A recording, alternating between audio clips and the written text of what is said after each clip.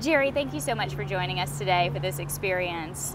In talking to you, you have always been very diligent about your screenings and exams. So how much of a shock was it for you to find out you had breast cancer? Well, having a mother who had breast cancer, I think I kind of was looking for it, but it was still pretty shocking when I heard the news. And when you were diagnosed, what was going through your mind? Initially, I thought, I'm not going to do anything, but I think that was part of my denial. I didn't want to face it. Well, and you said that. And talk a little bit about your decision initially to not do any treatment. Well, initially they told me that it was a non-invasive cancer and it may or may not become invasive, and I thought, well, then I'm going to leave it alone and just not do anything. I did go and meet with a group of ladies called Bosom Buddies, which has been wonderful. They're a support group, and they do a lot of things for women with cancer. And they helped me to realize that this is really something that I needed to do because I need to take care of myself and my own health.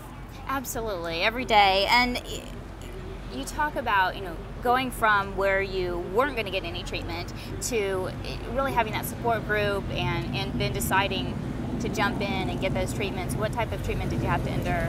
Well, I had a lumpectomy, so they removed the cancerous spot from my breast, and then I was given 6 weeks of radiation therapy.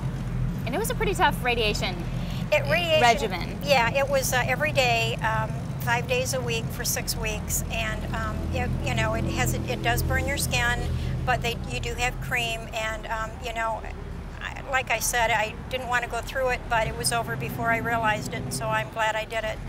Well, it was quick, and you were diagnosed in April of this year? Yes, April. So by August, you were finished with treatment, and how is your prognosis?